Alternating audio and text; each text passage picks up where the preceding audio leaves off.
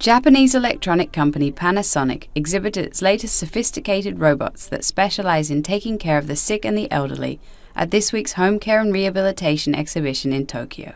日本は高齢化先進国ですけど、これを我々はビジネスのチャンスと捉えまして、そこら辺の生活をアシストする、国民の生活をアシストするロボットをこれからもどんどん作っていって、将来的には国外、韓国や中国の方たちにも使っていただこうと考えております。The robots are being developed to replace human caregivers without degrading the quality of service. On display was a new hair washing robot that can shampoo and rinse in approximately 3 minutes, with conditioning and blow drying adding another 5 minutes to the process. ロボットハンドの技術を応用して、合計24個の指先で、人間以上に、もみ洗いをする、手洗いをする洗髪ロボットです。で、高齢者の方とか、障害者の方が、施設で生活を十分に